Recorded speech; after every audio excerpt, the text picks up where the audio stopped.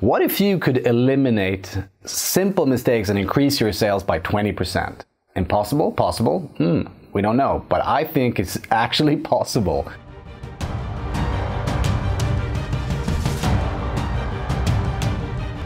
I read a book a few years back called The Checklist Manifesto, and it's written by a surgeon, and it's super interesting. They showed that by just reducing simple mistakes by using checklists, they reduced the number of deaths by 47%. Just think about it. Your sales cycle is probably a lot longer than an operation, and your patients are not lying still, but they're moving and they are having a really hard time coming to a consensus.